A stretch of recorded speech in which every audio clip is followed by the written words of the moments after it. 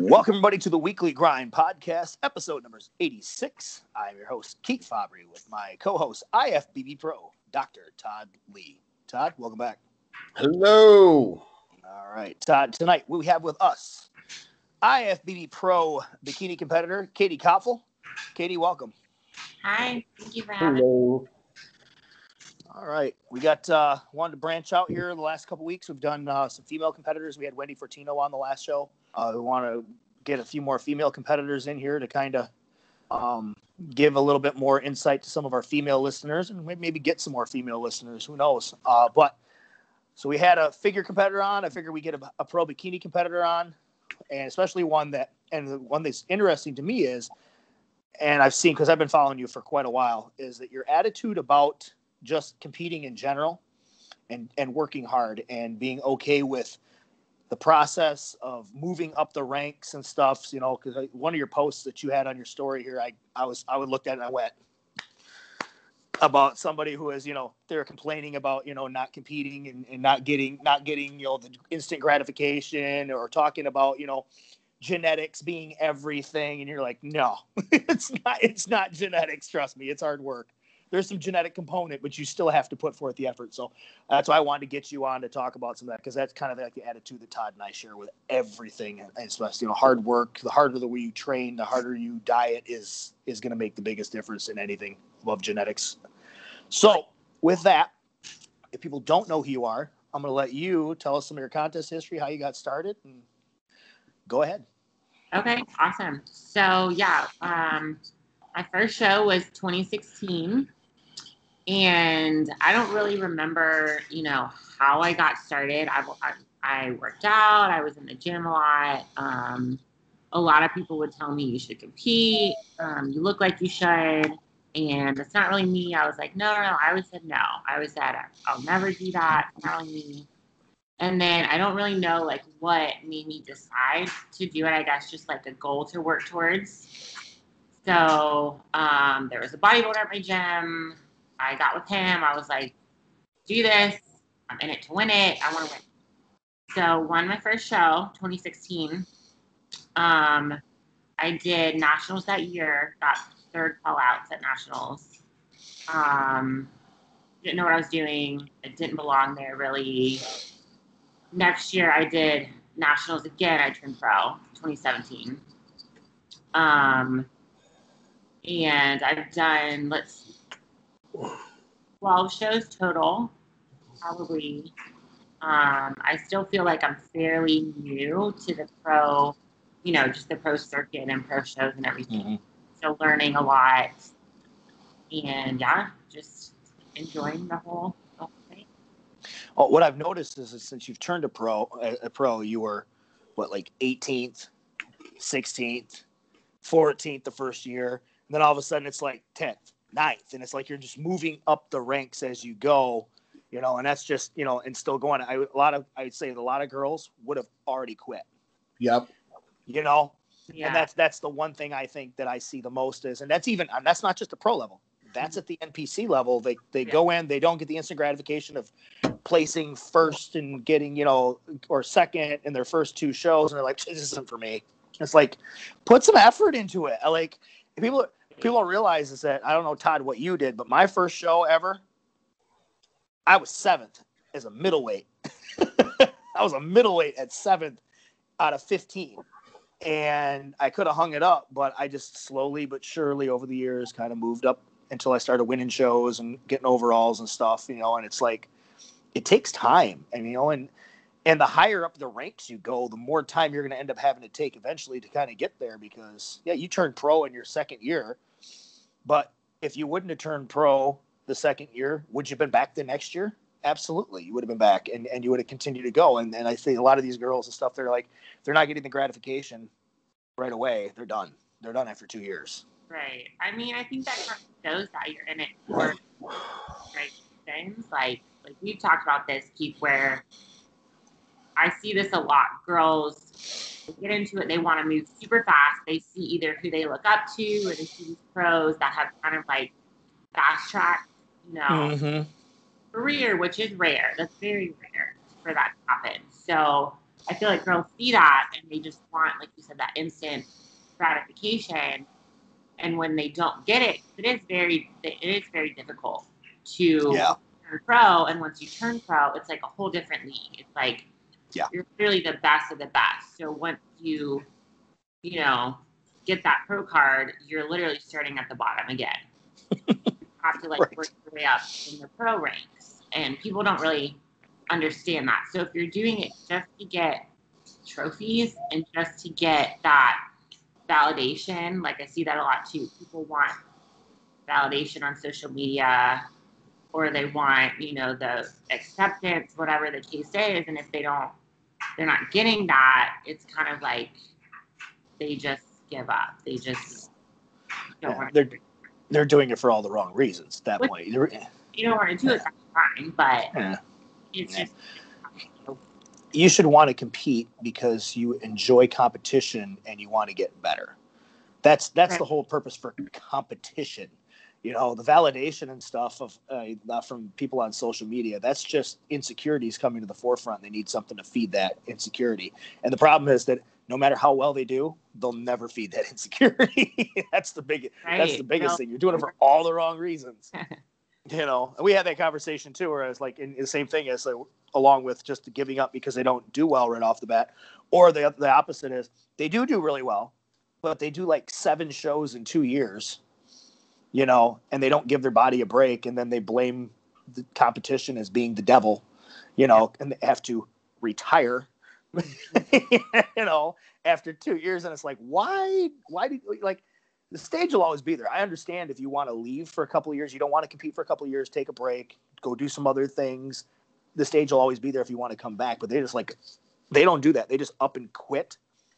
And then they blame it for all their other issues that they have in their life with their body image and everything else. It's no. You had those problems before that. Right. You had those issues before. Yeah. You definitely have to have the right mindset coming into competing, and you can't be doing it to get that validation and to feel better about yourself or to lose weight.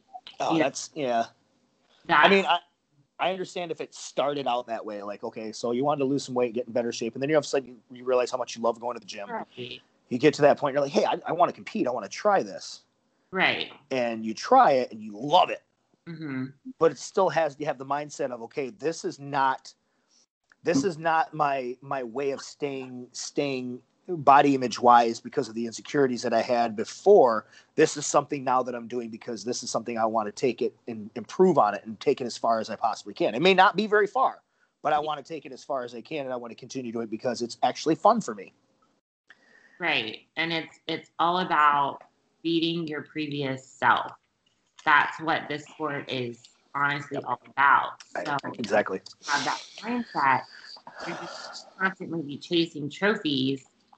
It's like we've talked about. It's like an endless hamster wheel where you're constantly chasing these placings and these trophies and validation, where you should be trying to just beat your previous pockets and your previous stuff and knowing you gave your all. So when you do that and get to this, regardless how you place, it doesn't matter because you know that this is your absolute best. And if you don't have that mindset, it's going to be very, self. Yeah, the validation shouldn't be the placing that you take on stage necessarily at that level. The validation should be how hard you worked and did you improve upon how you looked the prime before. Because I've seen plenty of people, and Todd, you have too, where they might have taken second or third in their first show, right? And they come back at a harder show a year later and they place fifth and they're bummed out because they placed fifth. And it's like, but you look 10 times better against better competition than you did in your previous show where you took third. You were third, but you didn't go against anybody who was in a competition. It was a small show or there were not very many people showed up, and it's all divisions, right? And now you're going against really good stiff competition and you took fifth, but you look way better than you did the first time. Your validation should be, I worked my ass off for the last 12, 14, 16, 18, 20 weeks. And this is where I was before. This is where I am now. Like I look way better now. Doesn't matter what the placing is. Unless you're like, trying to turn pro and that's a pro qualifier. You know, you'd be bummed out about that if you're close, or if it's a pro show and you're, you know, there's money at stake and sponsorships. Then I can understand being upset with the placing, you know, especially if you felt you did better. But at the NPC level, the local level, gives a fuck. I mean, you need to practice Really? your peak. Yeah. And then, so, I mean, you shouldn't be doing 2 shows in 2 years if it's your first 2 years anyway. Right. You know, that's just assuming that you're perfect and you're ready to turn pro right out the gate. And so even if you're perfect, genetics-wise, if your peaking sucks, then what are you going to do when you turn pro? You're just going to show up and you have shitty pro placings? Yeah. Well, I mean, I'm okay with like people competing a couple of times right out of, you know, right off the bat, a couple shows. But the problem is that they take it overboard and then they burn out. Well, I find that they could be good, but they go overboard right off the bat, and then they end up being lost forever. And I've seen that 1,000 times. I see that with men's physique and bikini a lot, where they're going to be entry level. They'll hit 6 shows in 2 years, and they won't turn pro, and they'll quit. Yeah. It's like, motherfucker, I've been lifting for 25 years. Like, it takes a while to turn pro. What do you mean 2 years you're not ready to you're going to go do something else? Like, I'm going to take up backgammon. It's like, what? It's like, well, you don't pick up bodybuilding. You're a bodybuilder anyway, and you're like, fuck it, I'll compete because I've been doing this my whole life and I'm going to keep doing this. Yeah. You're not like, I want to turn pro, time to pick up my first dumbbell. You know, then that's not enough of a motivation to get in the gym. You got to a lot of it is that, you know, they want to do the competition thing and they want, like you said, like Katie, like you said, this for validation. They don't love training to begin with. It's just something they have to do. They don't love training and they don't enjoy being regimented and staying on a schedule and eating for health and wellness anyway, right? Because you can be a bodybuilder, you can love to train, and you can still eat clean for the most part and eat healthy so that you're fueling your body to get, you know, to still be better in the gym and stuff, and to, even if it's just for personal reasons, for cosmetic purposes and how you feel. They don't love doing that shit to begin with. These are the people that are complaining about dieting. Like, they're 2 weeks into a fucking diet and they're asking their coach for a cheat meal and they're posting fucking food porn all over their Instagram. And it's like, just stop. You haven't even hit the hard part yet. What are you doing? One of my pet peeves as a coach. I will say, when a client will ask, when's my cheat meal? You know, the first or second week into that. I'm like, you're not really. Before they hire you, you're like, am I going to get cheat meals? I'm like, cheat meal. It's like, how about this? How much? You never get cheat top meals. 3 questions. Eat as much as you want, because I don't give a fuck about you if you don't. Top three questions. How much cardio am I going to have to do? How many cheat meals do I get, or do I get them at all? And do I have to follow the plan to a T? Top 3 questions I get right there from never got that one. Most new competitors. That would annoy me. No, my favorite. And from guys, it's just how many drugs are you going to have? They have a list. Stop. This is what I already bought. Tell me how to use it. I'm like, okay, you take that stuff and you put it in the garbage. And they're like, what do you mean? I'm like, all this shit you bought is crap. But my friend says it's great. I'm like, the friend is giving you all the shit you can't use. Yeah. He's emptying out his closet because he needs to pay rent or child support. And he sold you all the shit he's not going to use. And now you're trying to build a cycle of a bunch of hubcaps and rear view mirrors. Yeah. The drive shafts and the engines and shit. All right, let's get to one of these questions here. I was just kind of throw these in. Here's a good one. And this kind of piggybacks what we were just talking about. What 3 pieces of advice can you give me as I diet for my first contest? This is a female. Okay. One, you can follow everything your coach says to the T. A few reasons for that. One, if you hired this coach, hopefully you did your research, so you trust them. Yep. Trust them. There's a reason you're getting a coach. So I would say, if you're going to pay somebody higher than, why would you not follow what they say? Why would you half follow it, half do your own thing? Follow everything to a T. The other reason for that, when you get on stage, you can look back at your prep regardless how you place, regardless if you win, if whatever you get at the show, you know that you gave your absolute 100%. You didn't cheat. You never skipped a cardio session. You did your time as you needed to. And that is a great feeling, like looking back and knowing that you couldn't have done anything else. So follow it to a T. Let's see. Don't compare yourself to other girls, other athletes, other pros. I have this conversation all the time with my clients. And girls are probably worse than guys about this. Yeah. I always say, what you see in front of you in the gym or on Instagram, on pictures, does not translate to the stage. So you see a girl in the gym, they look shredded, they have veins everywhere, they look like, they're super lean. You have no idea what they look like in a bikini. You have no idea what they're going to look like on stage. You have no idea what their posing is like. So you cannot see somebody in the gym or on Instagram and think, oh my gosh, they look so much better than me. What am I doing? Don't compare yourself. It's useless. It does nothing. It just gets in your own head. Don't do that. So that's my second piece of advice. And let's see. I would say just try and enjoy the process as much as you can, because it is a process. Obviously, it's not always going to be fun. A lot of times it won't be fun. It's going to suck at points. You're going to be hungry. You're going to be tired. That's part of it.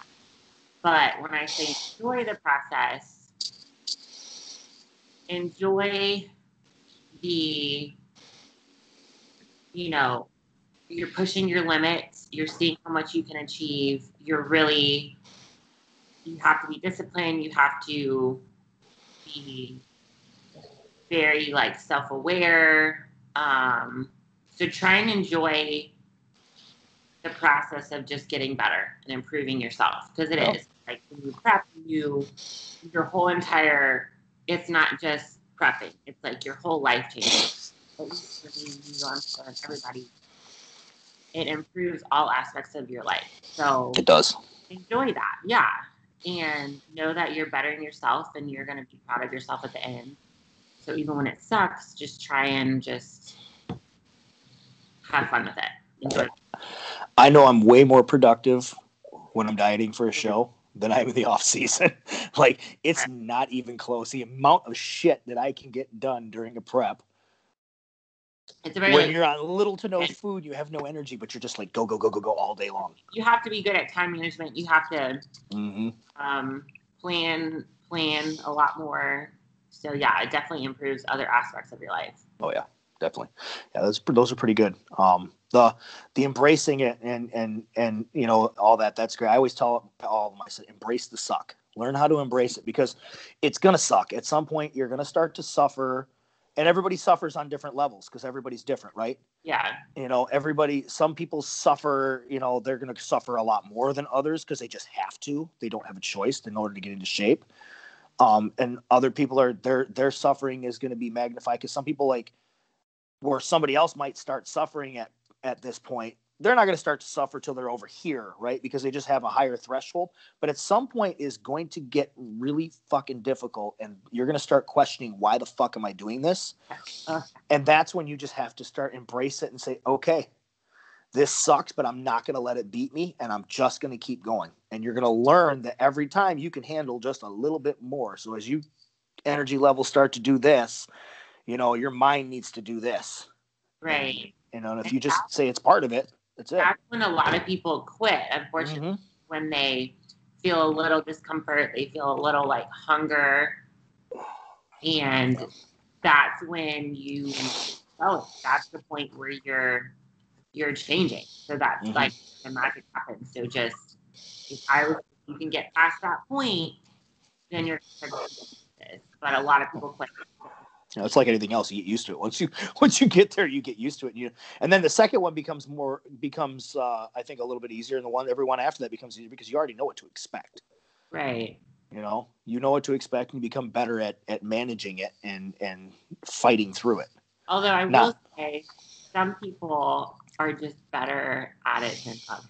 Yes. Oh, yeah, absolutely. Some people are just better at embracing the suck. than other people. Well, they just have like some people's mindset is some people are just weak-minded, right? They're just weak-minded, and everything that happens to them in their life bothers them. And when you start to give them things that are adverse, those are usually the ones that start to crack first, right? And they don't want to. They either don't want to go through with it, or they cheat on their diet, or they go half-assed. They start missing cardio because they're tired, And it's like, and then you get other people that are just they don't care. They're just like, boom, I'm doing it. I'm following the steps. This is part of it. They're able to tune out and block all of the noise in their head that says this hurts, this I'm tired, this sucks. A lot of times too, that's the people that train the hardest as well, right? Because the people that train the hardest are the ones that can embrace the pain of training. Right. It doesn't bother them. It's right? also a double-edged sword because if you're trying to grow, you can't be overtraining. And if you've got inflammation starting up, you can't just be a man and tough it out because then you end up getting tendonitis and you have to get worse.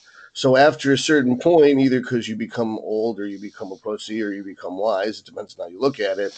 You're like, I'm going to take an extra rest day, or I'm going to start icing my knees, or I'm going to start increasing my fish oil. And you make what are kind of wise choices rather than just toughing it out, white knuckling it, redlining every single aspect of the sport. Right. Right. And at the same time, though, I always tell everybody, I'm like, look, I need to know everything about your training. I need to know everything about your day-to-day and how you're feeling. When you do your check-ins, I need details. I don't want to just know, hey, I'm 113 pounds this week, and here's my check-in pics. No.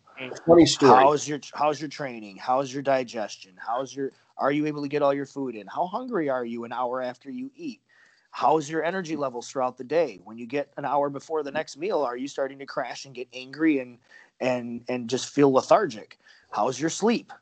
So how all these things, because that's going to tell me, where we're at with things, and do I need to give you a day off? And here, hey, take a rest day. A good example of this. I had a client who was pretty perfect, inhumanly good results, right? Fucking incredible loss in fat in 6 weeks.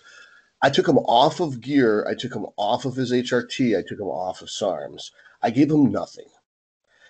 He lost all this fat, didn't lose any muscle. His normal test came back as a 53. Everybody else would be panicky, right? Right. Does your dick work? And he's like, yeah. I'm like, does your wife bitch about it? And she's like, no. I'm like, then leave it the fuck alone. Yeah, you're fine. The results are great. Your wife's not bitching. We don't touch anything. All right? We put testosterone in you, we're going to fuck your dick up for sure. I know it. It's like, I've seen it 100 times. So he's like, he gets back to me like after like 10 weeks on the 11th week or some shit. He's like, I'm sorry that my weight's up this week.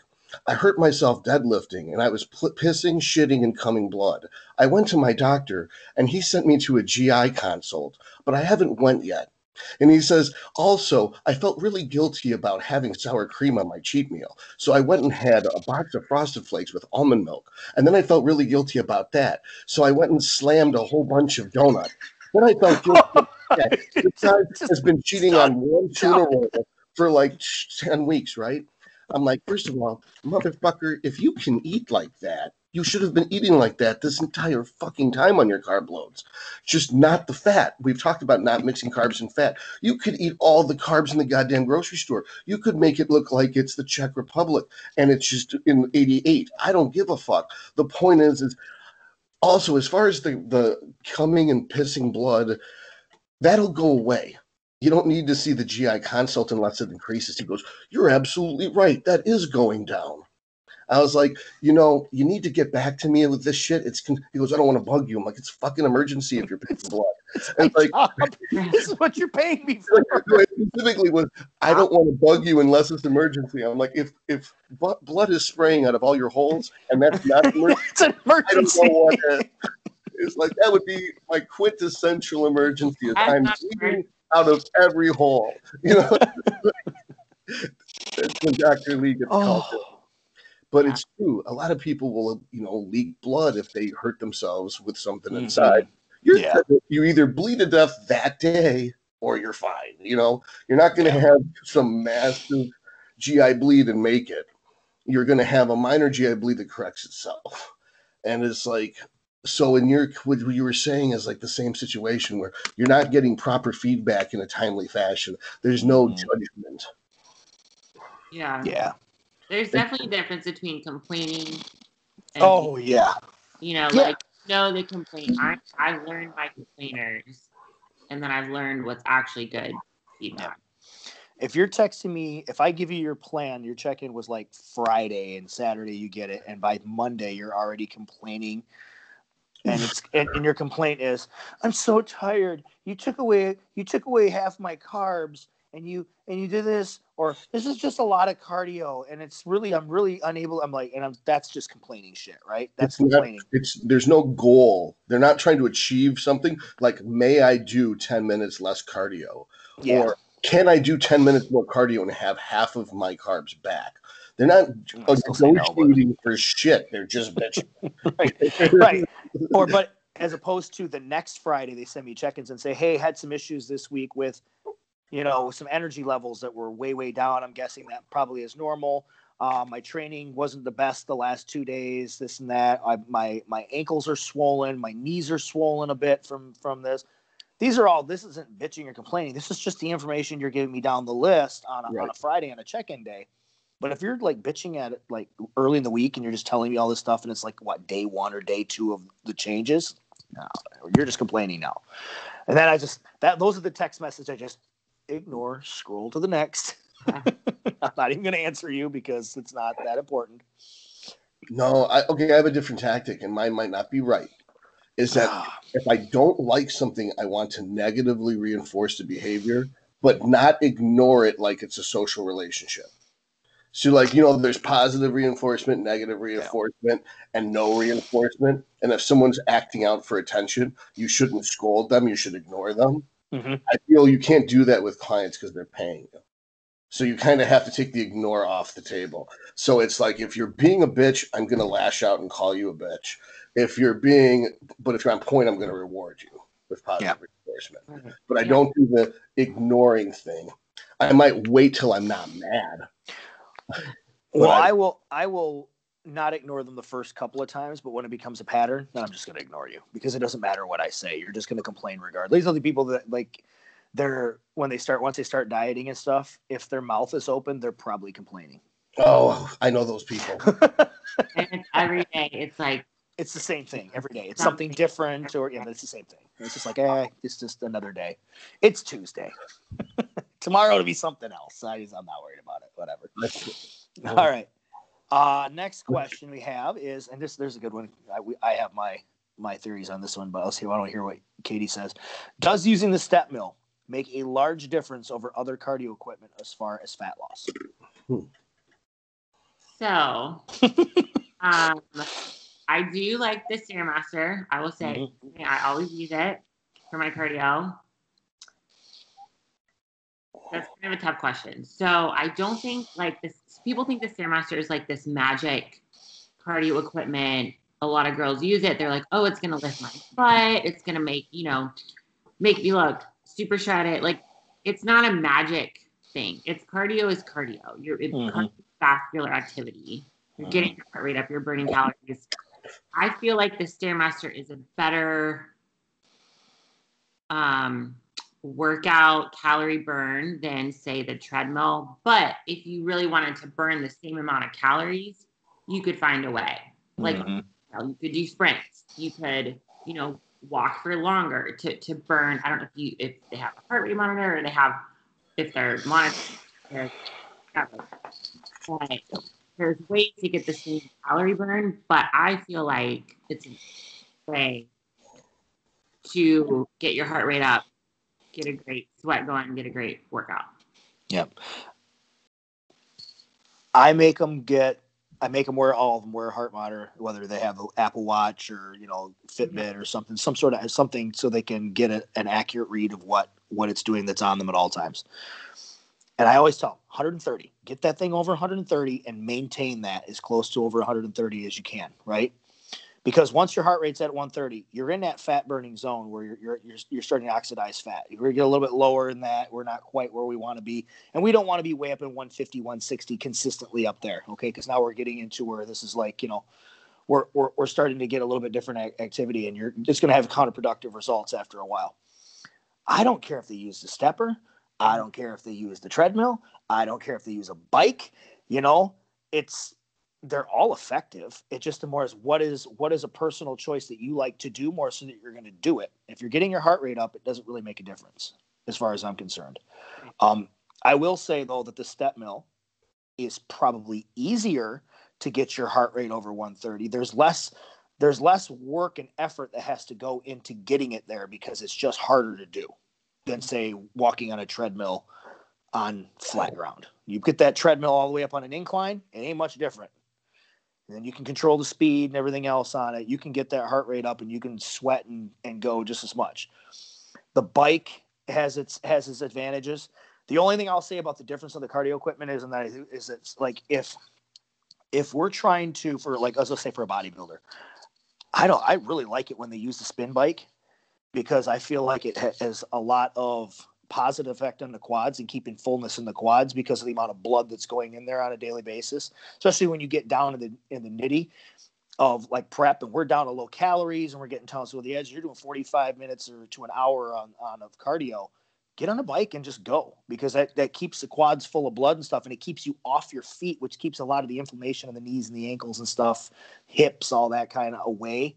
Because I know personally, if I walk a lot for cardio or do the step mill for cardio, my legs take a beating. They look washed out. They don't look good. It takes a couple days to get them off my feet to kind of get them to come back to life. But if I just ride the bike, I'm fine. Yeah. It's totally different. But I mean, it doesn't make it any better. It just makes it for a personal choice of, hey, I like the fact that my quads look better through the prep by riding a bike the majority of the time rather than always being on a stepper or always being on a treadmill. Or in my case, walking outside too. What I found was the happy medium, where it's the arc trainer with the high vertical setting, because I get the benefits of the elliptical and I get the benefits of the stair mill, but I also get the benefits of controlling my own speed. So it's easier to do HIIT cardio on it. There's no impact on the ankles that you get from the treadmill. There's no impact on the hips from the stair mill. It's like a bike, but there's no stress on the knees like a bike. That the arc trainer allows me to target my glutes, target my quads. If they're cramping, I can then change the settings and target my hamstrings or even my calves and then move it back. Yeah. Yeah, I think most girls feel like the got to get my glutes in shape. They're gonna get my glutes the way they want. And bodybuilders for long, I get shredded glutes. I got to get on the step mill. No, right. It's not. You're not targeting fat. You're targeting the muscle. You might target the muscle and make the muscle fuller looking by targeting that over time. But it's not gonna. I mean, fat loss is fat loss. It's gonna come off your body the opposite way it rolls on. Right. I think it was Shelby Starnes made a post like at some point, probably multiple times, about the Stairmaster, just saying, you know, how he posted his like statements. He said something about the Stairmaster is not a magic piece of cardio equipment. It doesn't magically get your glutes shredded. No, nothing will. I mean, it's just diet. It's not magic. Yeah, diet does that. It's just a matter of getting lean enough. For the stage, however that is going to happen. So I like the Stairmaster. Some people like it, some people don't. But at the end of the day, it is up to your coach, whatever you to do. Yeah. Yeah. I mean, I'll either walk outside, walk on a treadmill, ride a bike, or use the step mill. And I found that if I'm just going to do low intensity cardio, I'd rather do the treadmill or walk outside or use the step mill. And if I'm going to do the HIIT cardio, or if I want to pick up my cardio pace up, then I'll ride the bike. Yeah. I love doing HIIT cardio on a bike. Do 15-second sprint intervals with 45 seconds going real slow. And if I write that in somebody's plan too, I always put HIIT cardio on either recumbent or spin bike, either one, your choice, whichever one you have or whichever one's more comfortable for you. And it's 15:45. And I'll do like 20 intervals or 10 intervals or whatever it is. And I found that works. It's safer. Like I don't have to worry about somebody trying to do HIIT cardio on a fucking step mill and ended up on their face. I see that sometimes in the gym, and I'm like, I know. I don't What are know. you doing? Or somebody doing sprint intervals on the treadmill, and you watch them sprint real fast, and they jump off the sides, and they just stand there. And then you got to get that speed back up again. It's like you're gonna fall. I'm just every time I'm waiting for him to end up off the backside of that thing.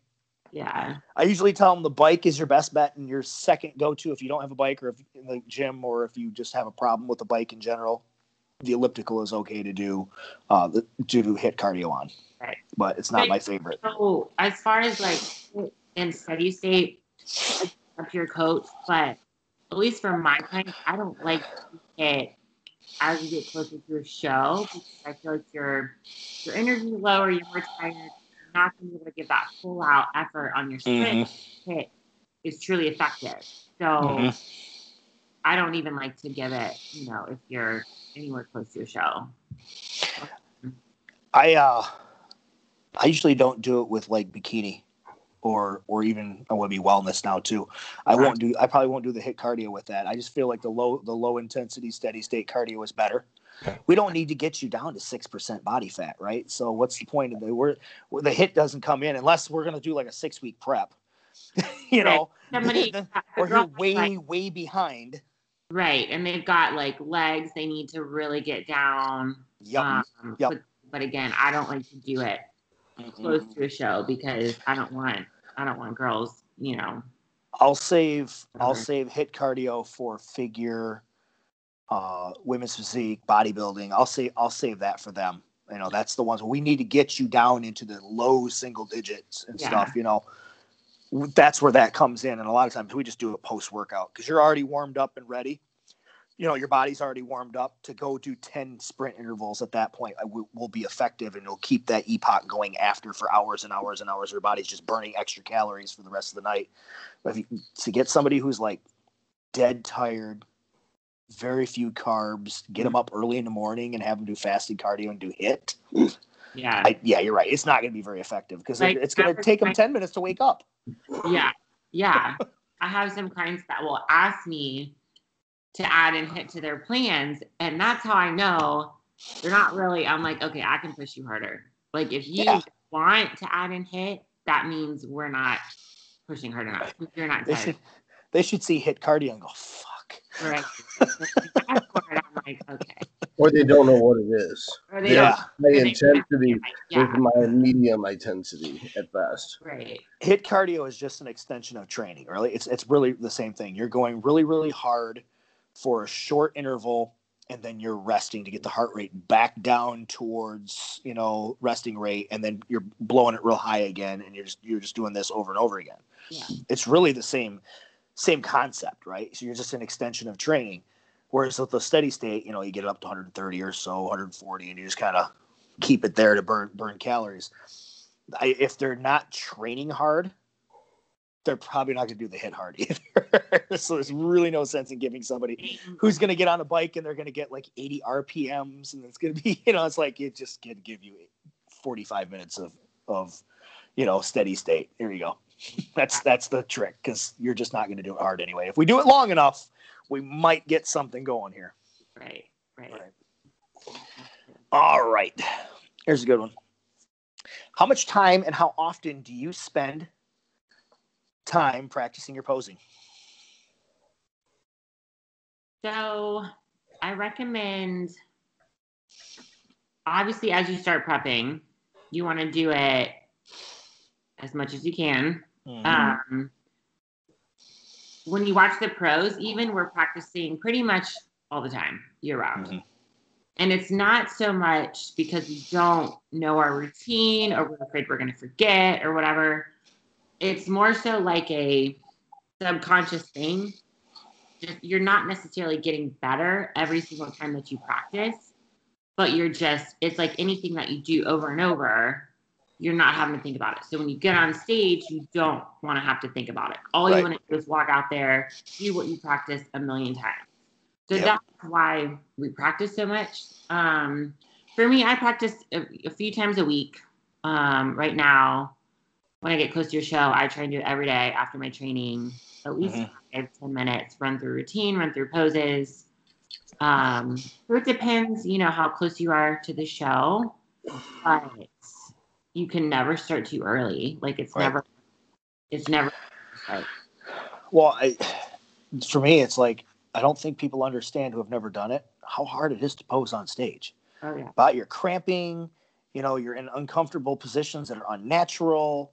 I know a lot of bikini girls that complain about their lower backs being tight because they got to keep their back arched the whole time, and their back is like inflamed, and they're cramping, and it's hard to hold this position. It's like, well, yeah, you didn't practice enough. Right. Right. If you practice more, that wouldn't be a problem, because it's literally like second nature at that point. Yeah. And your body's conditioned to doing it. You can always tell the people that have practiced a lot of posing, because they're really, really well to get in and out of their poses quickly and effortlessly, and they can hold them forever. Right. They just can. And they don't have to think about it on stage. Exactly. Especially your first show. Like, I have girls come to me that have never posed before, never done a show, and they're 3 weeks out. 3 weeks out. Yeah. And like, people underestimate how difficult it is, how long it takes to actually look natural up there. Well, they look at it and they go, well, there's only 2 poses. How hard can it be? Right. Well, there is only 2 poses, but it's the 2 poses and mastering the poses so it constantly looks like a screenshot, right? Yeah. You just get into it and you're able to hit it and you just hold it. And then it's being able to transition from one to the next with fluidity and still have good stage presence and be able to do it where, you're smiling, you're able to get in and out of it. And what they don't understand, this is what bothers me is, and Todd, we've talked about this, is bikini is not just how you look. It's how you present yourself. Your stage presence and up there and the way you present yourself is, at least a third of the judge's mind of their score that they're giving you. Obviously you have to look good. You have to be put together. You're not going to go out there with a ponytail and no makeup on, right? But the posing and stuff and the stage presence and how you interact with the judges and with the crowd and how you, how confident you are up there is a big part of how you do. Because I've seen plenty of girls that don't look very good that pass girls up that look really good because a girl can't pose and she has no stage presence, and they just pass them up because it's like, hey, no, you didn't do your homework. You look great, but you didn't do the rest of it. Right. Stage presence is huge. Just confidence. I see a lot of girls that from the second they walk out that they're going to do well just because of how they carry themselves. They're confident. That's a big thing they look for. Yeah. So you want to practice enough where when you're on stage, you're not having to think about every move. Like, people don't think about the nerves. They don't factor in the nerves. You're going to be nervous on stage. So even if you have your poses down and have nervous, it's like that can go out the window and it just makes it harder. So you want to be so comfortable where when you get up there and the judges are calling out the poses, that you don't have to think about it and you're just smiling. So okay. Yeah, I think they, like you said, they're underestimating stuff, and they think they know how to pose, and they try to do their posing. But I think that getting a posing coach, number one, is probably your best bet, right? Yeah. Especially if it's your first show. Just get somebody to show you the basics. And you don't have to use a posing coach every single time, but getting somebody to show you how to pose for your first show is probably a really good idea. Who knows what they're talking about. Get somebody that knows what they're talking about. You get the wrong, posing coach that doesn't necessarily know. And bikini also, don't go get a bodybuilder, a guy coach. Not that they don't know bikini, but they don't always know. So make sure that they know bikini. They have clients who have posed before, been successful. That's a big thing. Don't body off the street. I mean, I can put you in the pose and tell you how the pose looks best on you to stand there to get into it. But when it comes to like getting you into the pose and everything else, I will always defer to somebody else. Yeah. Like I'll be like, hey, here's one you call and here's another person to call that I always recommend them. Go give them a call and have them work on your transitions and everything. This is how I think just standing there to take a picture of it is how you need to end the pose, because this is your best. And I can tell them, like head up, chest up, waist in tight, stand up straight. Don't lean forward too far. nope, you need to lean forward a little bit more. Your body says this looks better here. Get that foot back. I can tell them all that stuff, right? Yeah. But to get them in and out of it, it's not the same thing coming from me. I'm not going to be able to tell them how to do it, and with a smile on their face. Right. I'll defer to a couple other girls and I'll be like, hey, give her a call and see what they can work out a schedule. They can just kind of go over the rest of your posing with you and stuff and kind of check a few things. Right. I can tell you what looks good. I can't tell you how to do it necessarily all the way through. Right. So I won't, And if you think about it, posing is the one have 100% control over. Yep. Like, you can't control who shows up, who you're up against. That is, you have 100% control. Yep. So if you don't have your posing down, that is really dumb on your part, because you have every resource. You have, like I said, 100% control over that. So if you get to your show and you can't pose, that is one thing that should never happen. Mm-hmm. Very true. All right, let's see. You kind of answered it already, but let's get into this. So this is kind of this thing on the posing. What's the best advice did you have for the girls who have trouble with their stage presence, especially if they have trouble with the sassy and flirtatious aspects? Just practice early, start early. Don't feel like you have to put on this facade of the girls that you see, I'm not that way in real life. I'm not like a super bubbly person. They don't want you to fake like a personality on the stage. What they want to see is just confidence. So if that means for you, that's more, what's the word? Don't feel like you have to be overly bubbly and, all excited on stage. Your own personality will work. You just want to be confident with it. Yeah, confident in who you are and how you look. Yep. Right. So you can be unique. You don't have to copy other people's posing or what they look like on stage, but you want to be confident and just know that you're rocking it. Yeah. Right. That's good advice. Let's see. All right. What is something that you learned about the industry along the way that you wish you knew when you started? Oh, gosh. You can give me more than one, but yeah. Let's see. I would say a big one, again, comparing other people. And I've always been pretty good about this, not comparing myself to other people. Uh-huh. But you just have to know what you bring to the table, bring to the sport, and know why you're doing it, and just be confident in that. So, like we already talked about, doing this for the right reasons. Don't do it so that you can look like somebody else. Don't do it so that, oh, I love this person. I want to be exactly like them. I want to do everything they did. I want to turn pro like they did. Do it because for your own reasons, because you want to. Don't compare yourself to how this person did or their journey or their timeline, because everybody's timeline is so different. My girls even will see like me and they'll say, oh, I want to turn pro in a year like you did. I'm like, well, that is very rare. Like, that doesn't happen a lot. So it's all about your own journey, and that like we talked about, enjoying it. Don't compare somebody else.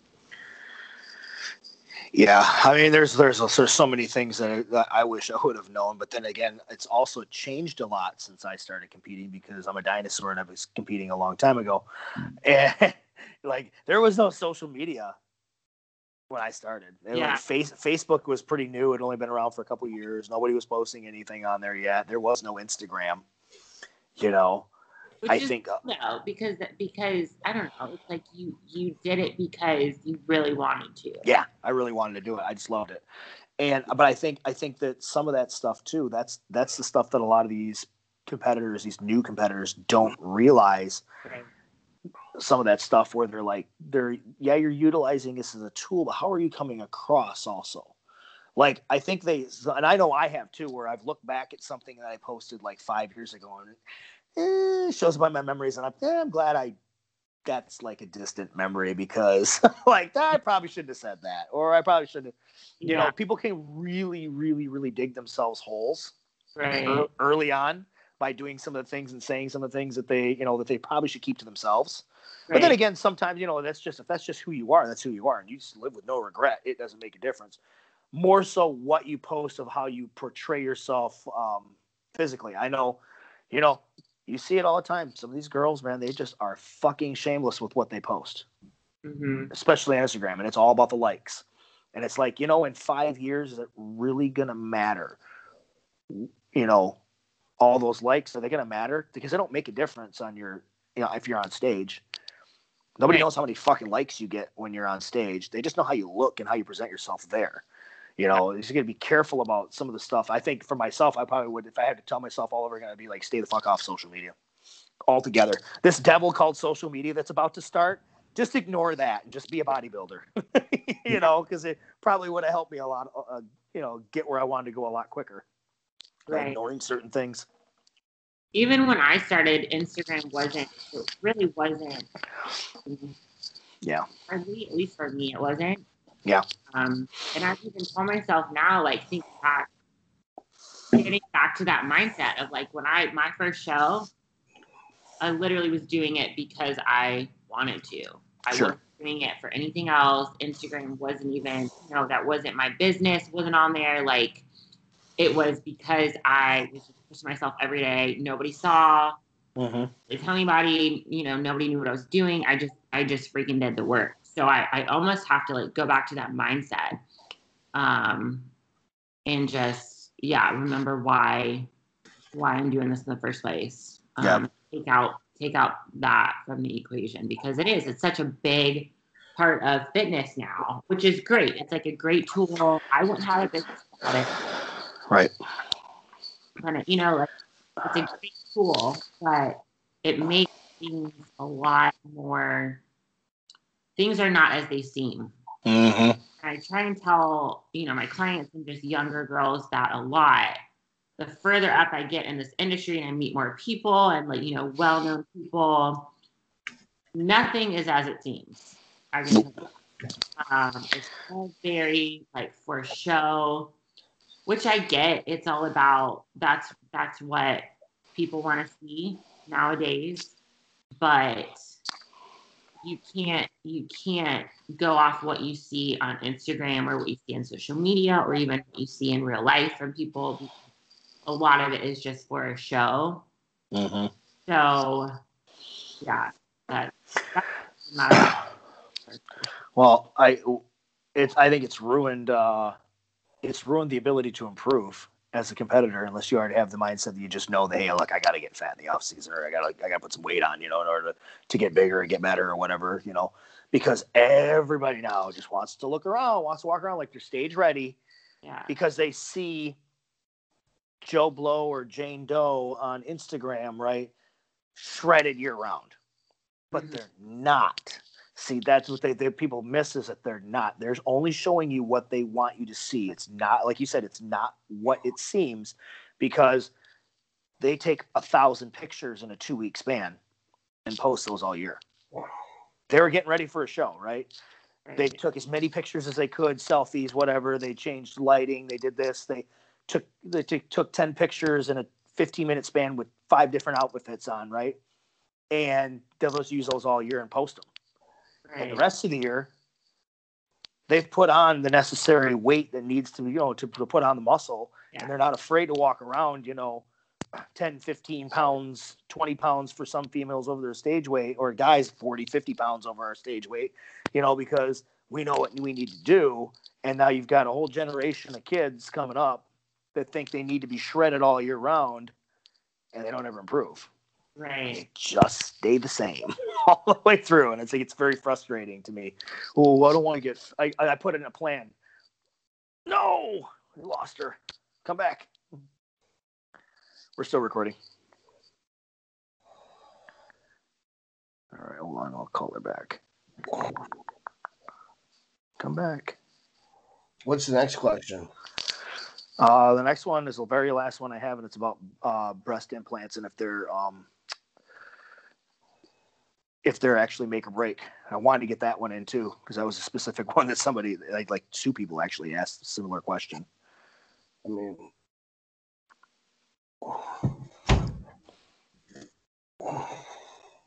wonder if her internet went out on her. Ask me. Come on.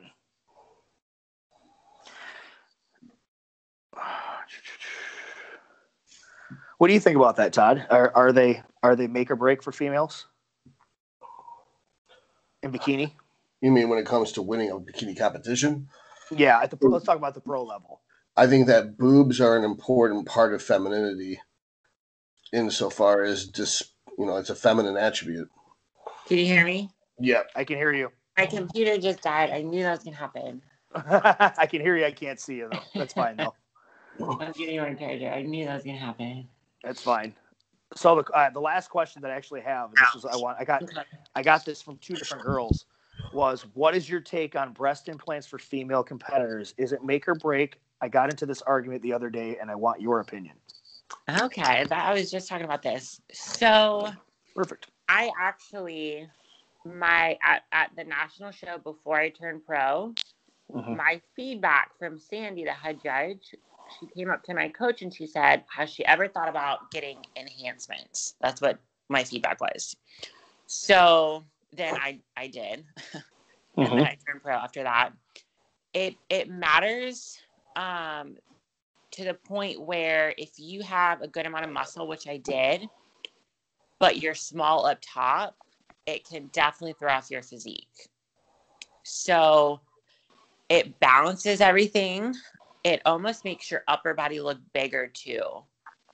Like I said, especially if you have more muscle and lower body, it can really balance things out. Like you'd be surprised how much more symmetry it can give and just a more aesthetic look. But that being said, it's not necessary. So I don't want girls to feel like they need implants to succeed in the sport or turn pro, because I know plenty of pros who don't have implants. Right. Jennifer Dory, who's second in the world now, I think up until this year, she did not have implants. So they're not necessary, but it probably just depends on your physique. Yeah. But your structure too. I mean, like you said, if you got a girl that's got a little bit bigger legs, bigger lower body altogether, and they're a little smaller up top, but they're not quite like wellness size lower body. It will balance you out up top because it gives you curves the opposite direction to kind of put you back in balance. Right. I tell girls this. I'm like, look, it's not necessary at the NPC level. It's probably not even necessary for everyone to get to the high national level. Some may need it to turn pro. Most won't. But when you get to be a pro, they've pretty much all got them. And if you want to be competitive, that's probably a good idea. And that's usually what I tell people. But until you're to that level, it's not a necessary thing. Right. And don't get them, like, say you do want to balance your physique, don't get them solely for the fact of that. Yeah, get them because you want them. Because you want them. There's nothing wrong with that. It's not shallow. There's nothing wrong with it. But don't get it just because you're like, oh, I want to do better in competing. Let me get breast implants. Do it because you want them. Yeah, because when you're done competing, you might hate it. Right. Yeah. And who knows? You might only do a few shows. So get it because you want them. Yeah. Yeah, that's a good answer. But yeah, that was my feedback right before I turned pro. So they do see that. Yeah, they notice it. They do, and obviously, I mean, it probably helped get you over the hump a little bit, as far as, to that level. But doesn't mean that you couldn't have gone a couple more years and gotten to the point where you were just lights out and turned pro anyway, right? Right. That's kind of like what I've had that conversation too. It's like you probably don't need them if you're just lights out to begin with, but then most of these girls aren't to that freak level lights out and don't get there anyway. So you might need it to, like you said, to balance you out. Yeah, complete the look. Dependent on your physique and your frame and your muscle. Yeah, if you're small all over anyway and you're still symmetrical, it's not going to be make or break. Definitely. All right. Todd, you got any questions? What's your training like? What is what? I'm sorry. What's your training like? So I've always done my own training, actually. Even like now I'm coaching myself, but even when I had coaches, I did my own just because I know myself and I know I've been training for a while. I know what muscle groups I need to work how many times, but for most people, I would definitely recommend having your training programmed by somebody else, by your coach. But right now I'm doing pretty much even upper body and lower body. I used to do glutes 3 times a week, and a lot of bikini girls will do that, like legs and glutes 2 or 3 times, which is, it's okay, but you don't want to overtrain them for one, because you're actually going to stunt your growth if you do them too much. And then I've been trying to balance my upper and lower body, so I've been adding more upper body days, so that's really helped a lot. So it's kind of up to the individual.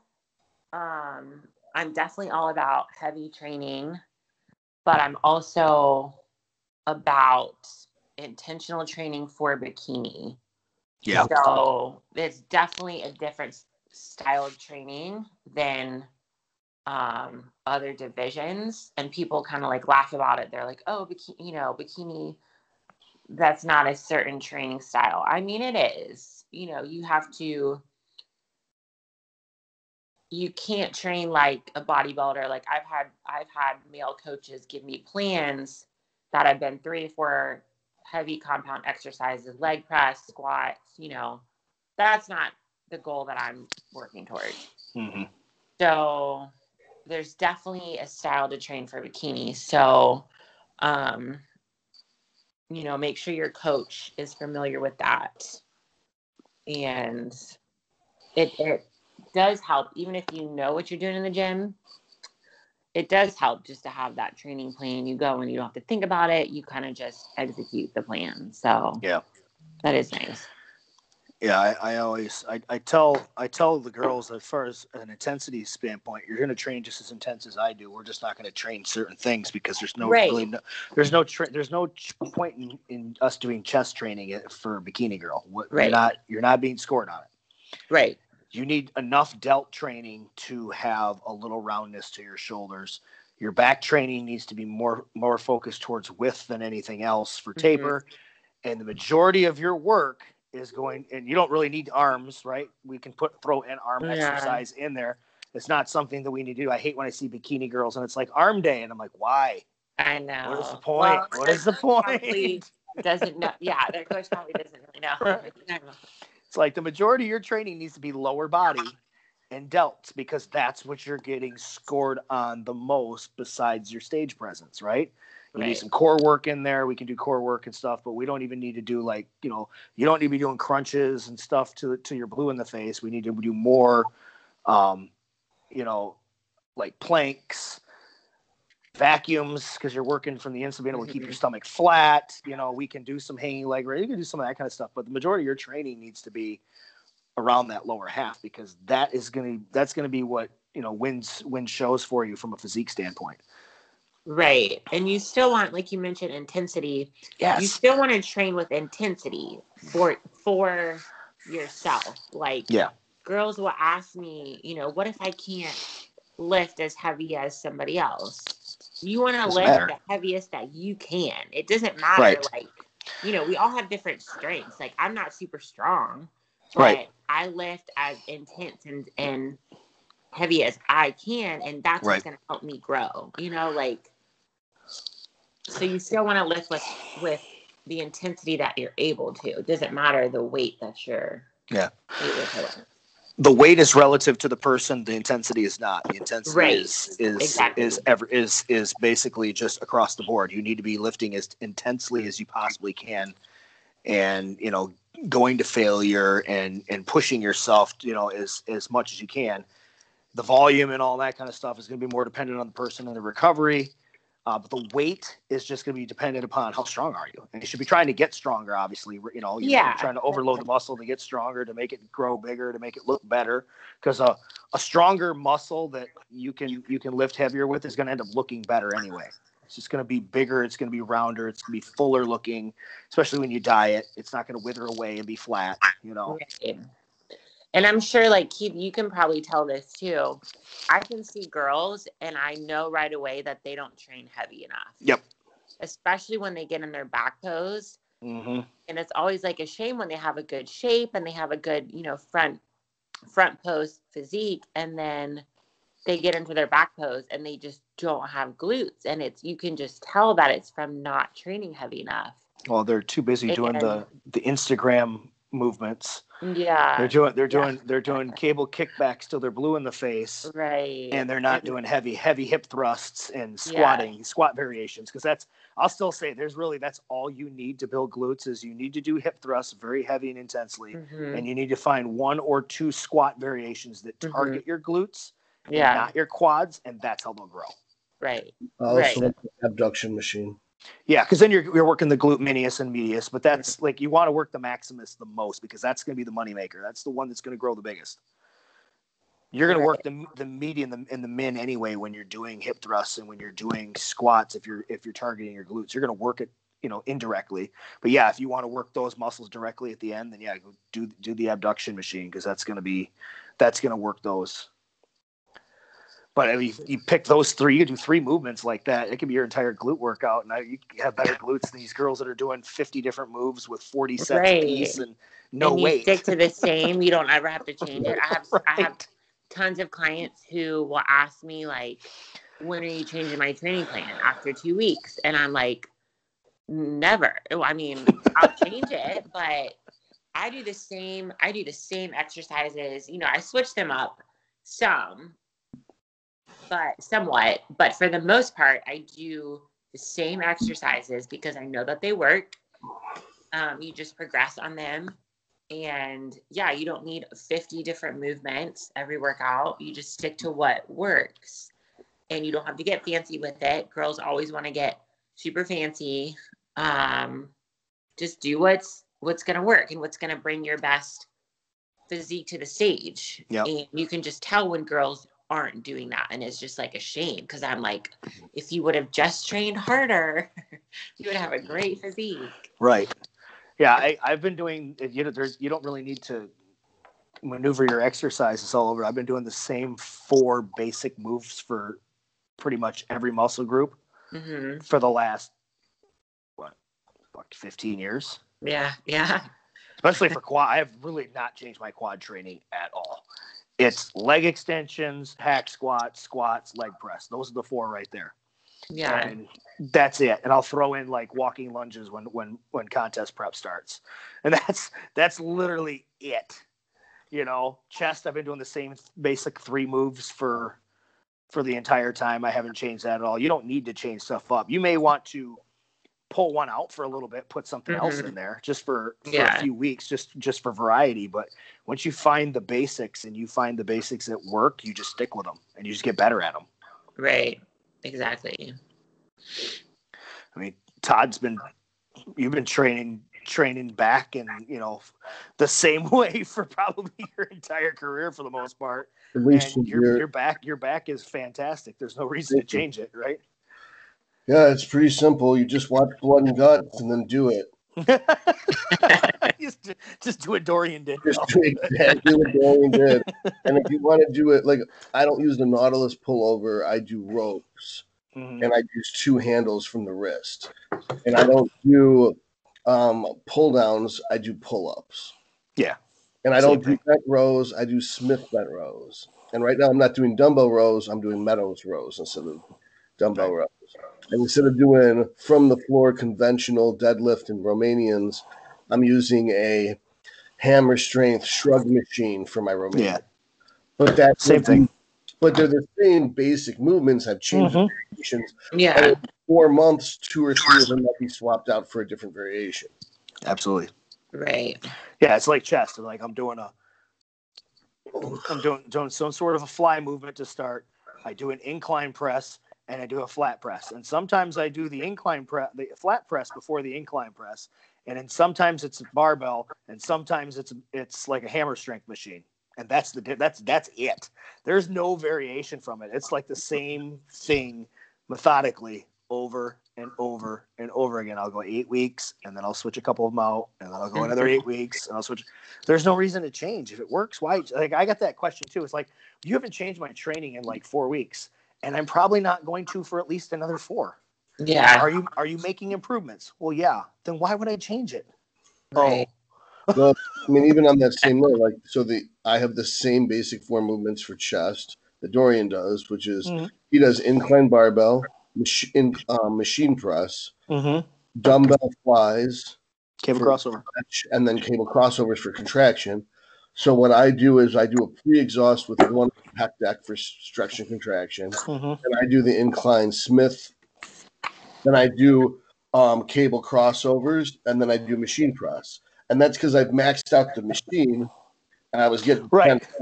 So I had to move the machine later in the workout so that you're fatigued, right? Yeah. I don't max out machines. I just make pins and shit to tie to them so that we can add more. I made one. At work. I made one of those gym pins. Yeah. But instead of mine having an Olympic collar on it, it's got a standard pin on there, so I can put whatever plate you need on there. And it's about 8 inches long, and then it's got a 3/8 dowel that's another 8 inches. It'll get into any machine. It fits every single machine at Maximus. I don't have to worry about it. I use it on the adductor machine because I maxed the adductor machine out years ago. And it's hard pinning plates on there with stealing pins out of other machines. So now I got this thing. I can load like a few 45s on this thing if need be.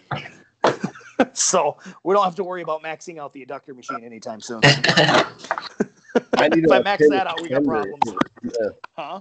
I need a pin extender like Jordan Peters has for this. Well, that's what this is. This is about 8 inches long, and it's just a pin that it goes in, but then it's got a bigger pin that mounts to it. Right, I get and that. It's just like the gym pin, but it's not. His are different though. They slide over the actual end of the bar. Oh, I got you.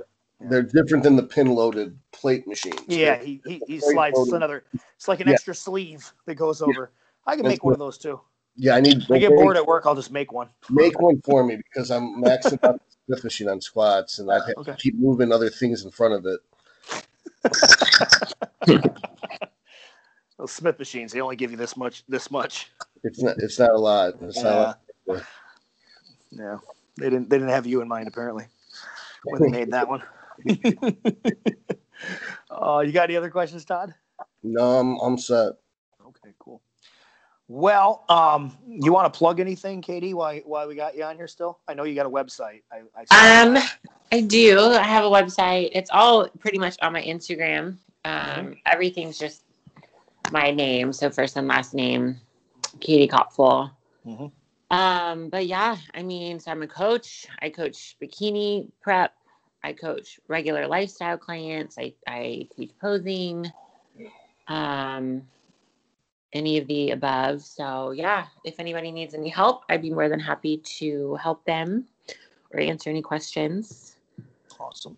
Yeah. I'll put it in the show notes and stuff. I'll put your website and all that on there and stuff if anyone gets a hold of you for coaching or for posing and stuff, which I might have a couple of girls to send your way actually. So for that. Cool. So all right. Well, I appreciate you coming on. Yeah, well, thank you. Sorry, my video cut out. Nah, you're good. You're good. We got it all recorded, so. All right. Well, I appreciate it. Yeah, it's fine. Nice meeting you. So for Katie Kopfle and for Dr. Todd Lee, I am Fabbri. This is Weekly Grind Podcast, episode number 86, sponsored by Valhalla Labs at valhalla-labs.com and by Kodiak Bodybuilding Apparel, KodiakBodybuilding.com, and I'm wearing one of their Make America Huge Again t-shirts right now, and shipping is always free. Next week, coming back, I don't know the exact guest we're going to have. I do know that I've got Ivane Vucic on board to come on. We do have Roman Fritz in a couple of weeks. So look for episode 87 next week with the unnamed guest. And if anybody has a guest that they want out there when they see this, shoot me a message. I'll get them on. Until next time, guys, thanks for coming on again. It's been good.